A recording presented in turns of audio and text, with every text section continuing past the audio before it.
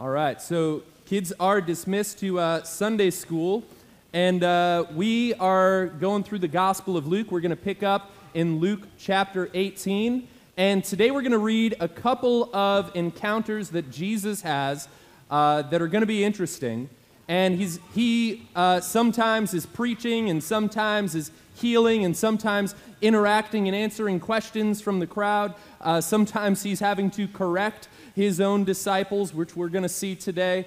But in his responses, it's worth listening. It's interesting and valuable to us even today, because the evidence points to the fact that Jesus was, in fact, God himself in the flesh, living among us, and he teaches with authority, unlike the scribes and the Pharisees, that in the biblical account they realize there's something about the way Jesus talks that is different than anybody else. And Jesus teaches with full wisdom and experience. He is the God who was and is to come, that Jesus is the great I am. And so when he shares wisdom with us, it's not something like we just put into a category of like, well, I guess that's interesting advice, or I'll just save that with the fortune cookie quote I've got on my fridge, or like, no, like this is truth come to us, to share with us, to bring about our flourishing. And he shares this truth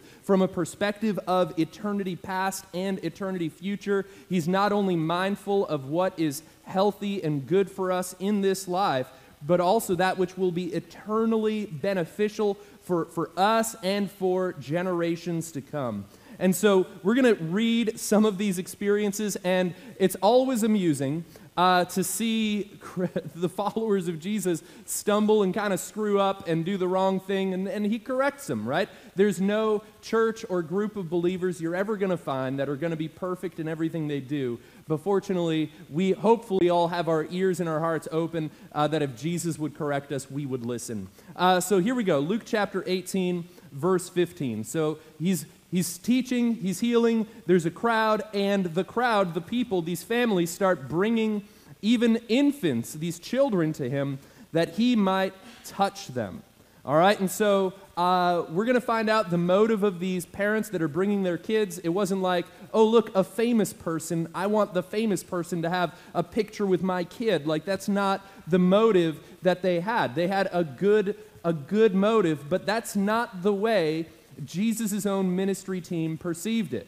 All right, that's not, they didn't think that these kids were important enough to interrupt Jesus' busy day. And so it says when the disciples saw it, they rebuked these families, right? They're like, get out of here. Jesus doesn't have time for you. Like this, he's very important. Like this is not helpful. These kids might not even know how to talk yet. Like get them out of here. They're in the way of Jesus and this important work that he's doing. And so embarrassingly, that's how the followers of Jesus responded, was sending away these families and their kids. But, verse 16, Jesus called to the family saying, hey, let the children come to me, and do not hinder them, for to such belongs the kingdom of God. Verse 17, truly I say to you, whoever does not receive the kingdom of God like a child shall not enter it. And so we see Jesus, he corrects his disciples, although subtly in this account in the Gospel of Luke. He corrects his disciples and he invites these families, these kids to him. And he's like, hey, I've got time for this. This is important. This is valuable. Please let them come to me.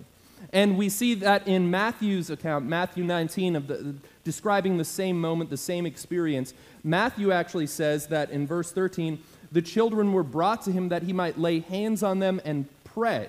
Okay, and so the intent of the parents was they want Jesus to pray for their kids. This is a good thing. And then at the end of it, he does, in fact, lay his hands on them, and then they went away.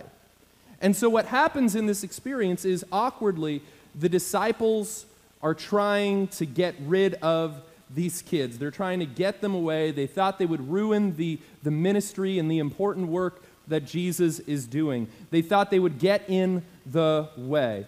And now think about the mindset of Jesus.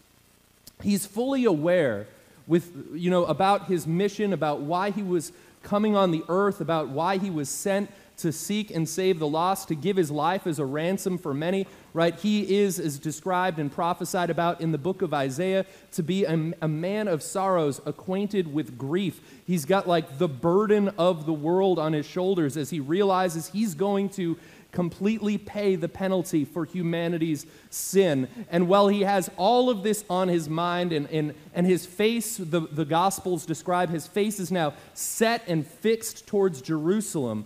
He knows that he's going to the cross to die. He recognizes he's going to suffer at the hands of wicked men and experience this difficult death for humanity.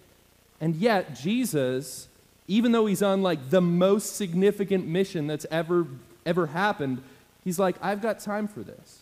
I'm going to stop and bless these kids. He considers these kids to be worthy of his time. He doesn't look at them as any less important than the other people in the crowd. He's not just merely trying to rub shoulders with the influential. He's like, no, these kids are worth my time. They are made in the image of God, and they are precious. They are, in fact, those who the kingdom of God are made of, he says. Like he elevates and esteems them to be of great value. And that Jesus, even though he's on this incredibly important mission, he says, I've got time for this. This is important. This is significant. This is what I need to be doing. This is pleasing to my Father if I do this right now. He considers children to be loved by their Creator and worthy of his investing in them. Now, in Mark chapter 10, he's a little bit more stern with his disciples in the same exact story, the same exact event. He doesn't just kind of like passively like invite families. In Mark 10:14, it says, when Jesus saw his disciples rebuking these families and kids, he was indignant and said to them, let the children come to me. Do not hinder them, for to such belong the kingdom of God. And so Jesus was angry with his disciples, angry with his ministry team. Like, guys, you don't know, this is important. This is what we're about. This is why I'm here. This is something that I should be doing. Like, why are you sending them away? Like, do you even know what we're here for? Is kind of like what it seems like he's saying. And so we, when thinking about this passage, you might be like, okay, Brian, so the life application is if Jesus visits town this week and there's kids that are trying to get to Jesus, I won't rebuke the kids. Right? Like, that's what like you might think, but there's actually more to it than that. Luke wrote this down. The other gospel writers wrote this down. The Holy Spirit inspired them. God, the Father, preserved his word to benefit us. And even though Jesus no longer is acting in his earthly ministry in the capacity he was then, there's still a way that we need to be mindful.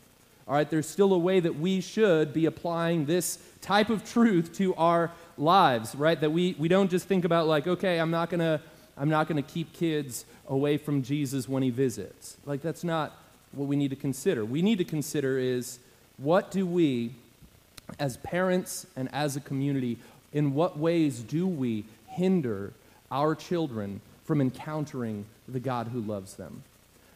In what ways do I create a stumbling block, perhaps, between my own kids and the Creator who calls them to life, the one who invites them to salvation and freedom? Are there any ways that in my life that I am somehow sabotaging their future?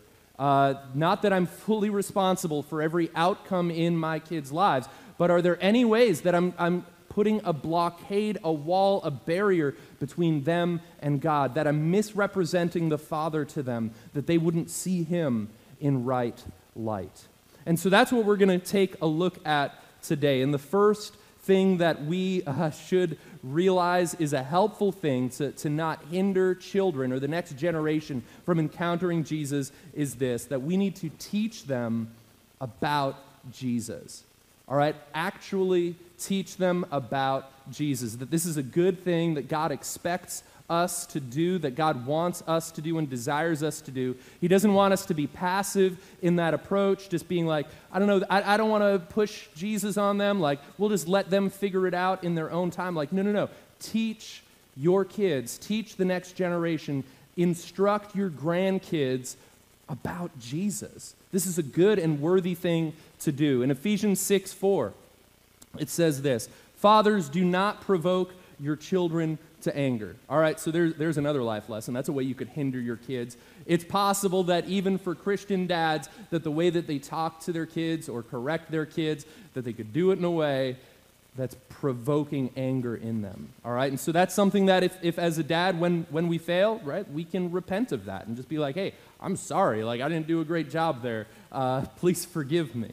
But here's the other part that I wanted us to catch. It's this: bring them up in the discipline of the Lord, right? The instruction of the Lord. Bring them up in this way. That God is expecting us to be actively doing this work of leading them to Jesus, bringing them to the one who loves them more perfectly than we do, the one who has a plan for their life far better than our plan for their life. Actively be teaching your kids about Jesus, even when they're grown up and adults, right? Be pointing to Jesus in everything that you do, right? God expects us to be spiritual leaders, that we are to teach them to love Jesus, the God who loves them, that we're teaching them to obey Jesus, that the things that he says are worth obeying, he's worth following, that we should raise them in a community of believers, that we ourselves, when we gather in his name, we are equipped for every good work that God calls us to, and likewise,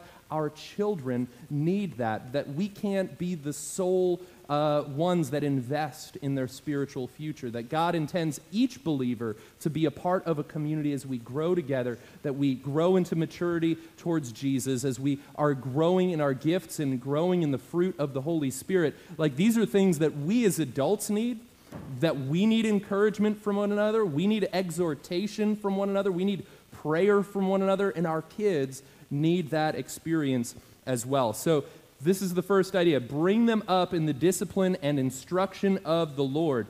And if this is true for the way we make disciples, then it's also true for the way we raise our kids, or the way we invest in kids in our community.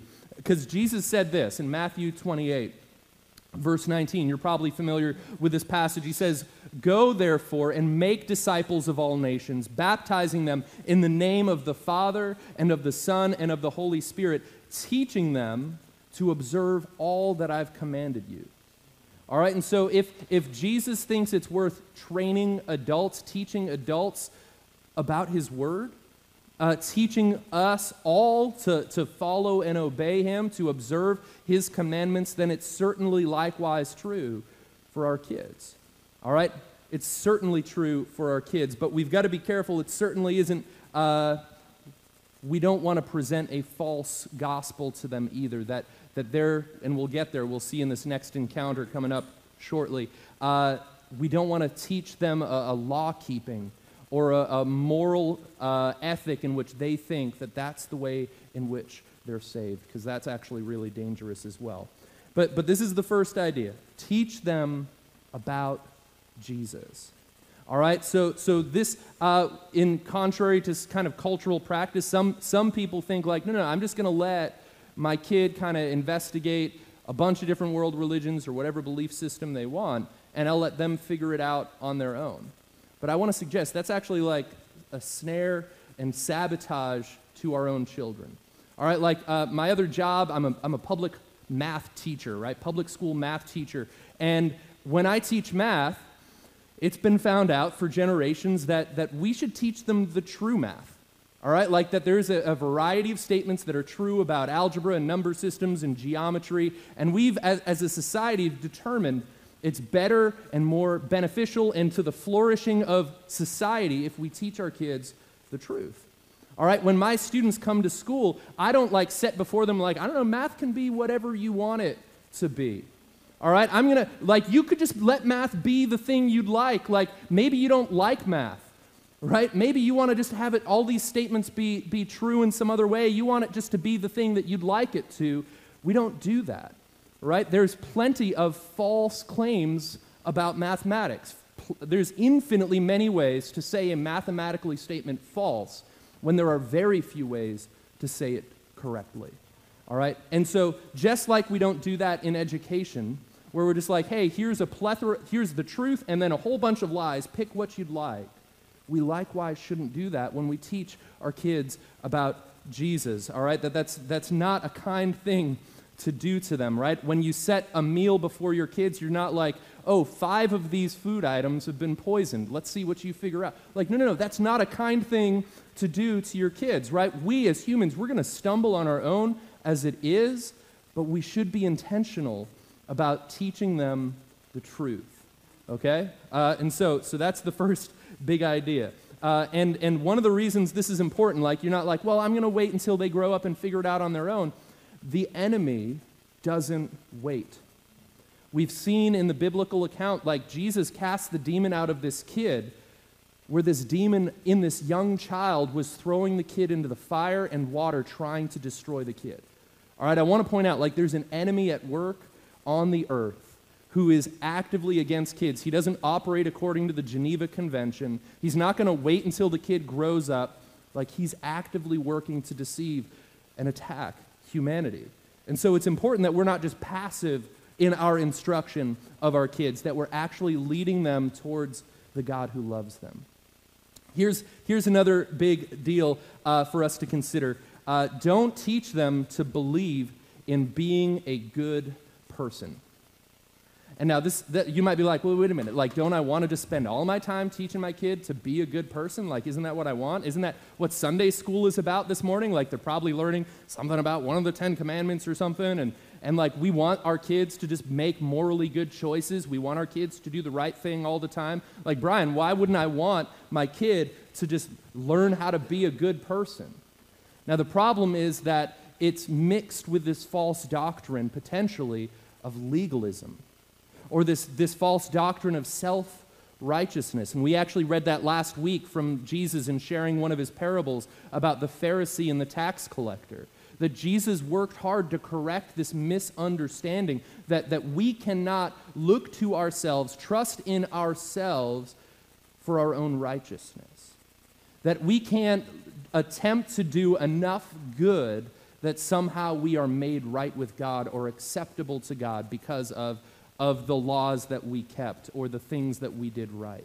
And so what's dangerous is sometimes, even biblical stories can be presented in such a way that it's like, hey, the moral of the story is don't steal, right? The moral of the story is don't commit murder. Don't be angry in a sinful way. Like, and if we present the gospel in that way, the takeaway is like, okay, the Bible's got a bunch of maybe like heroes in it, and once in a while, like there's these moral lessons that I'm supposed to take into my life, and that's how I please God, when that's not, in fact, the case. That's not how God is pleased. So here, check this out. Luke chapter 11:52, Jesus corrected this kind of false teaching in his own generation. He said, "Woe to you lawyers, for you have taken away the key of knowledge. You did not enter yourselves, and you hindered those who were entering." That the way that some of these lawyers, these religious teachers in Jesus' day were teaching, they were presenting this covenant of God as though that is the means through which you're justified, rather than hoping in this coming Messiah. It was like, no, you just go and keep these feasts and eat the right way and do all of these things and keep the commands, and they'll even add a whole list of more commands for you to keep. And Jesus is like, no, you're actually hindering people from experiencing God's gift of righteousness, that you're getting in the way of them experiencing God's kingdom, that you're teaching this law keeping, you're ignoring the idea of mercy and grace, and you're teaching this moral standard of self-righteousness. Now, Paul, right, this church planter in the New Testament, he ended up having to write a church and correct this exact kind of thinking, where there were Christian believers, followers of Jesus, that were trying to revert back to law keeping as a way to make themselves right with God. And this is what he said. And he does, man, Paul, yikes, here we go. Galatians 5, chapter 2, he says this, "Look, I, Paul, say to you that if you accept circumcision, Christ will be of no advantage to you. I testify again to every man who accepts circumcision that he is obligated to keep the whole law. And now when it says that, he's not talking about that physical act. He's talking about you are looking to that to be the means through which you are justified and made right with God. That's what Paul's describing here. He says if you think by keeping a religious tradition or by doing a particular set of laws that you're going to be made right with God, he says Christ is of no advantage to you. That what Jesus came to do is now made nullified and void in your life, that if you're expecting your life to be pleasing to God on account of how you live. In fact, he says that if you want to try to keep even one of the laws, now you're obligated to keep all of them. Like if you're seeking to be justified by law keeping in even one way, now you're obligated to do it for every single law, and we know that we don't do that very well, right? Like I don't want to be judged according to the law because I fail to keep the law. Jesus, actually Paul writes this, he says, you who would seek to do this are severed from Christ. You who would be justified by the law. And so that's the emphasis there. It's, are you seeking this as a means to make yourself right with God? That you are actually cut away from Christ the moment you begin to trust in your own good works, your own law keeping as a means to be right with God. He says you have fallen away from grace. And so you're judged according to the law rather than God's mercy and grace in your life. He says, for through the Spirit, by faith, we ourselves eagerly wait for the hope of righteousness. For in Christ Jesus, neither circumcision nor uncircumcision counts for anything, but only faith working through love. You were running well. Who hindered you from obeying the truth? And so what Paul's saying is like, if you came to Jesus from a Jewish background or you were a Gentile pagan and you came to Jesus, neither of those heritages have anything to do with your relationship with God now.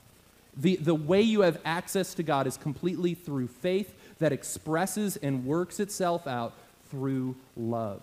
All right, that's the way we have access to God. And then Paul, he uses the same word as Jesus, right? Don't hinder the kids from coming to me. Paul's saying, who showed up at church and is bringing you back under the burden of the old covenant law? Who's hindered you from obeying the truth? Because the law is not intended for to be the means through which we are justified. The Bible teaches that through the law comes the knowledge of sin. That through the law, it's supposed to be the means through which our hearts are diagnosed as needing healing.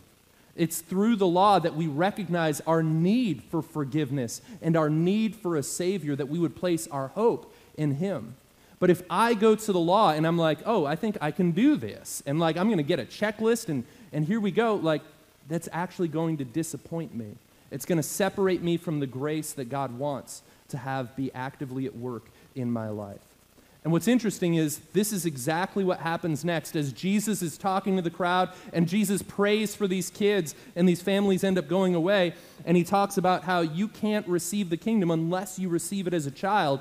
Someone in the crowd comes and asks Jesus this question. And you might be familiar with this person. Luke chapter 18, verse 18. It says this, and a ruler asked him, "Good teacher, what must I do to inherit eternal life?"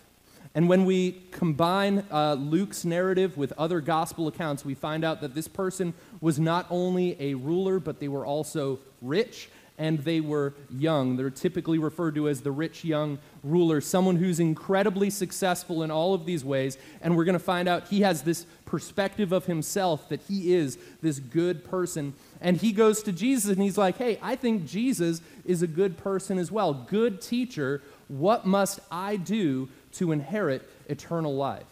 And immediately Jesus begins to dismantle this worldview of being a good person.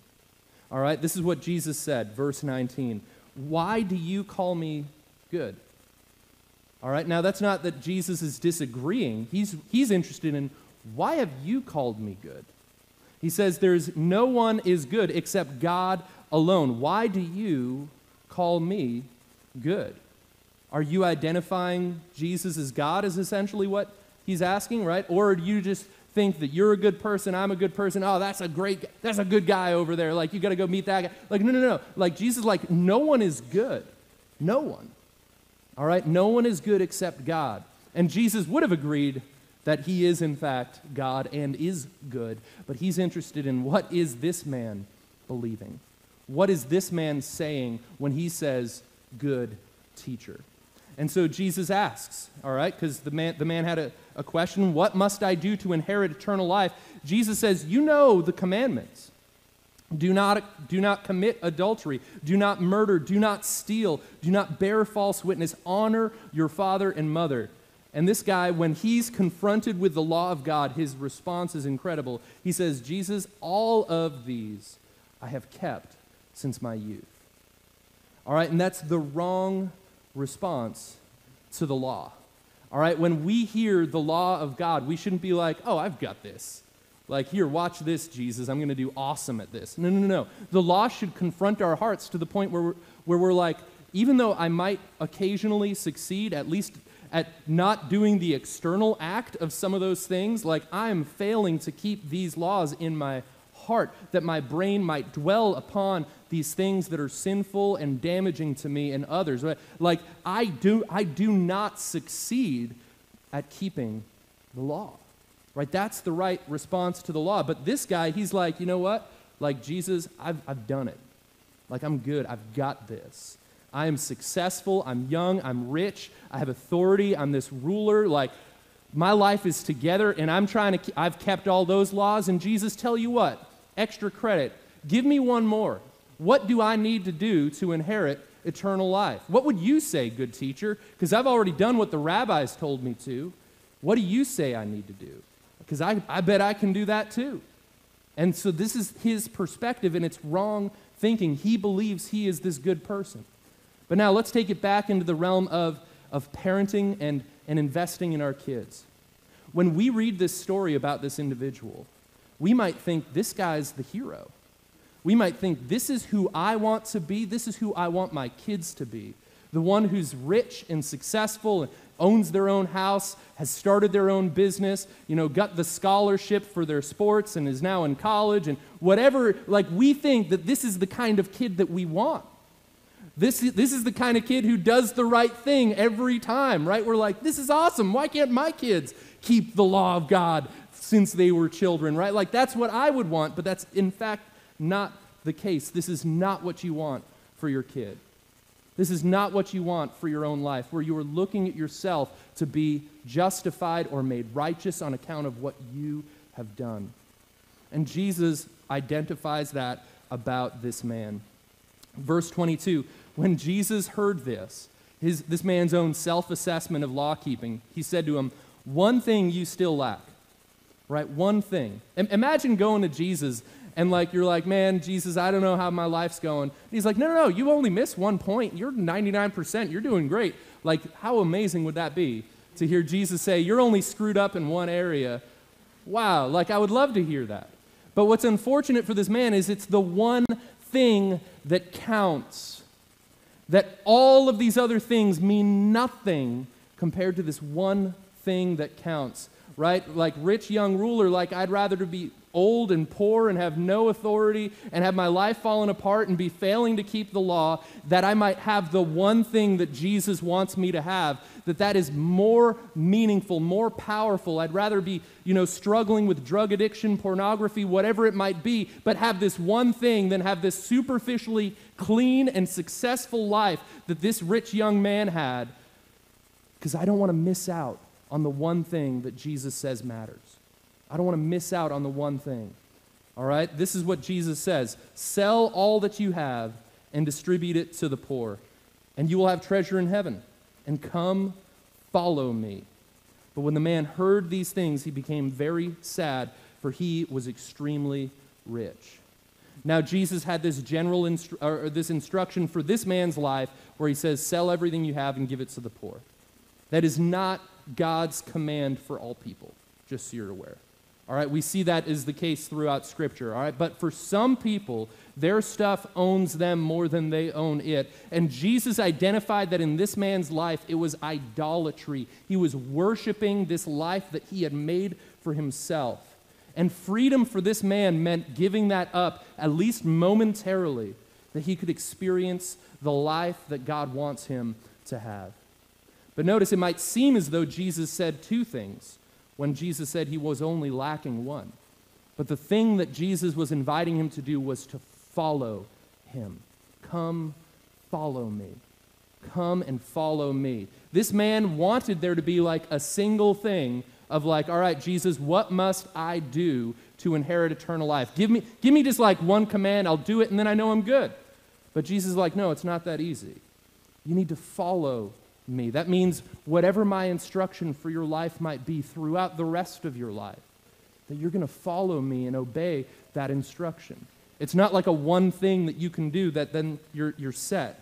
That's not the way that it works. And so Jesus identified the idol that this man worshiped, which was money. And Jesus is like, listen, I want freedom for you. I love you. I care for you. You've got to cut this out of your life for a moment that you could walk in freedom and experience the life that I want you to have. And so this man, he walks away weeping. And Jesus responds, verse 24, Jesus, seeing that he had become sad, said, how difficult it is for those who have wealth to enter the kingdom of God. For it is easier for a camel to go through the eye of a needle than for a rich person to enter the kingdom of God. It seems as though Jesus identified in this man that he had in many ways gained the whole world and at least in this moment had forfeited his soul. All right, that he's missing out on this blessing that Jesus has for him. It wasn't found in law keeping. It wasn't found in success. And even though we'd want this for ourselves and we'd want this for our kids, it's much more important that our kids encounter Jesus in a real and authentic way, that they know that there's grace available when they fail, when they stumble, right? That you're going to love them no matter what, and that God loves them and pursues them as well, and that is the thing that's more important. Jesus says how difficult it is, and I would suggest, based on the other scriptures, how difficult it is for those who think they are righteous to enter the kingdom of God, all right? Because we don't think we have a need to repent. We don't think we have a need for a Savior. We wouldn't think we'd need forgiveness. And it would be difficult for us to enter if we'd never acknowledge the need to humble ourselves. Jesus didn't come for the righteous. He came for sinners to call them to repentance, to invite them into a life of freedom. And so this is important. Don't teach your kids to believe in being a good person. Here's another idea. Yes, teach your kids about the self-deception of sin. All right, just because I don't want to teach my kids to be legalistic and law-keeping doesn't mean we'd want them to fall into the pit on the other side. All right, yes, teach your kids about how sin is self-destructive and self-deceptive. All right, it screws up adults. Like, don't teach your kids to live a life where they only chase after the things that they want, because that's how foolish adults live, where Paul describes them as their God is their belly. They're just going after the things that their bodies crave, and that's a foolish way to live, and you don't want your kid living a life that way. All right, so teach them not to be self-righteous, but also teach them to have a good boundary and barrier against sin in their life, that they wouldn't be seeking after the fleeting pleasure of sin. There's an account in the Old Testament about this priest Eli, who's also operating as a prophet, and he has these sons that he never corrects. In 1 Samuel chapter 2, I'm just super summarizing this, it said this, now the sons of Eli were worthless men, they did not know the Lord. They end up doing all of these horrible things, abusing the authority that they'd had, and it said this, verse 17, that thus the sin of the young men was great in the sight of the Lord, for the men treated the offering of the Lord with contempt. In verse 22, it says, now Eli was very old, and he kept hearing all that his sons were doing to all Israel, and how they lay with the women who were serving at the entrance of the tent of meeting. So that's like at church, okay? And Eli, instead of responding with correcting, he cared more about his kids' success, he cared more about them having a job than he did about the people of God, than he did about the Lord himself. Verse 23, it says, "And Eli said to them, 'Why do you do such things? For I hear of your evil dealings from all these people. No, my sons, it is no good report that I hear from the people of the Lord spreading abroad.'" And sadly, Eli never corrects them beyond that. He at least brings their behavior into question, but he never did anything about it. And in the next chapter, the Lord brings a word of prophecy to this young boy, Samuel, in 1 Samuel 3:11. It says, "The Lord said to Samuel, 'Behold, I'm about to do a thing in Israel at which the 2 ears of everyone who hears it will tingle. On that day I will fulfill against Eli all that I have spoken concerning his house from beginning to end. And I will declare to him that I am about to punish his house forever for the iniquity that he knew, because his sons were blaspheming God and he did not restrain them.'" And so what's unfortunate here is that Eli, when he parented his kids, he never corrected them. He never led them to God. He never told them, like, listen, you can't do this, and there is a firm boundary here. And as a result, his lineage, his whole line ends up being cut off. All right? It's important that we teach our kids about the danger of sin, because we make poor choices with sin. All right? We stumble and fail. But we want our kids to be on guard against the same things. Just like we would train our children to overcome laziness, or to work hard in school, or the importance of like eating healthy or brushing your teeth. And like even when they don't want to do those things, it's like, no, this is still important. Like we're still going to do this.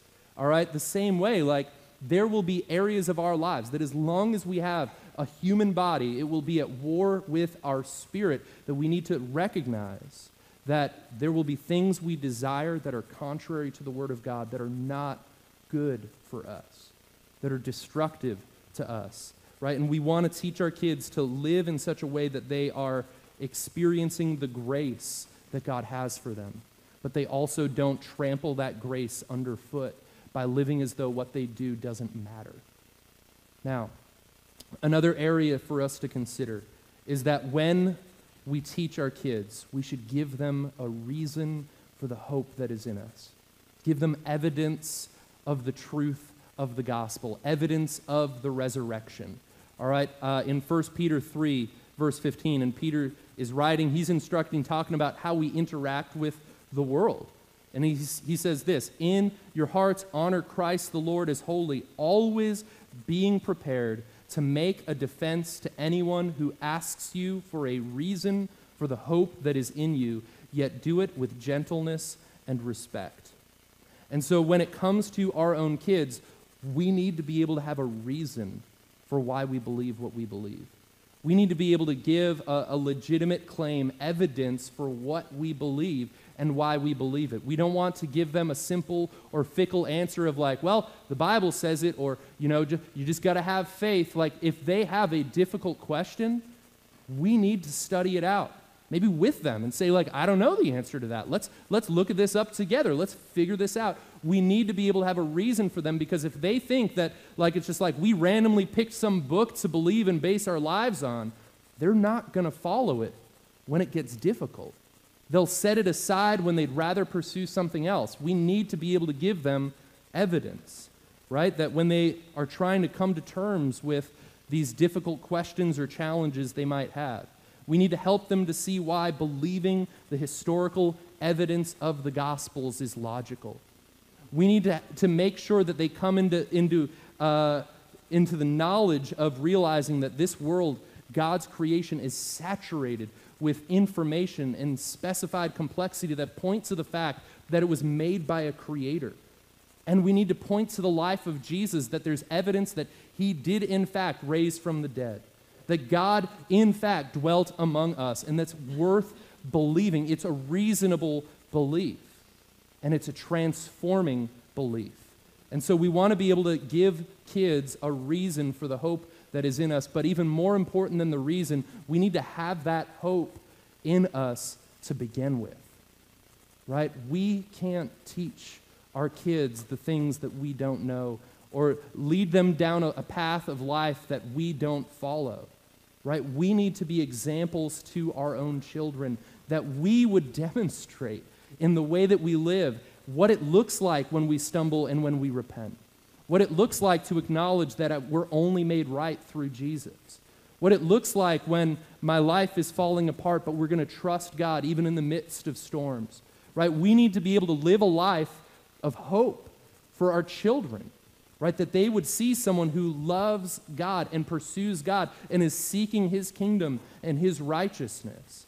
Because if we live as though this is, not that important, they're not going to deem it very significant either, right? We need to live a life where we acknowledge who we are, right? Where we failed, that we need to repent, right? That we apologize to our spouse when we fail or our kids when we stumble, or we own up to the things that we've done wrong. We stay true to our word, right? That we live a life that's actually following Jesus. And even if we don't have the success of that rich young ruler, we have the one thing that counts. And it should be evident to our children in the way that we live that this is the most important thing. And so Luke 18:16, Jesus, when he'd finished that phrase, that encounter about those kids needing prayer, Jesus called them saying, "Let the children come to me and do not hinder them, for to such belongs the kingdom of God. Truly I say to you, whoever does not receive the kingdom of God like a child shall not enter it." And so what Jesus indicates is that we don't enter his kingdom on our own merit. We don't enter his kingdom on our own good works. In fact, we are like a small child who has maybe minimal things that we can do or benefit a household with. We're not bringing resources in to the household. We have nothing to bring to God when we come into his family, right? But we can receive his kingdom like children, that we can have a childlike faith where we can believe like, God, I've got nothing to offer you, but I need you. I need your mercy. I need your grace. And I'm willing to follow you where you would lead. Like, this is the kind of thing that Jesus invites us to. We can't come into his kingdom prideful and looking at our own accomplishments and our own achievements. We need to be humble, and he will exalt us, right? If we acknowledge that we have sin, if we confess that he is Lord and that God raised him from the dead, we will be saved. We will experience mercy and forgiveness. We will be gifted his righteousness in exchange for our own sin, right? That's the way we come into the kingdom of God. It's with a childlike faith.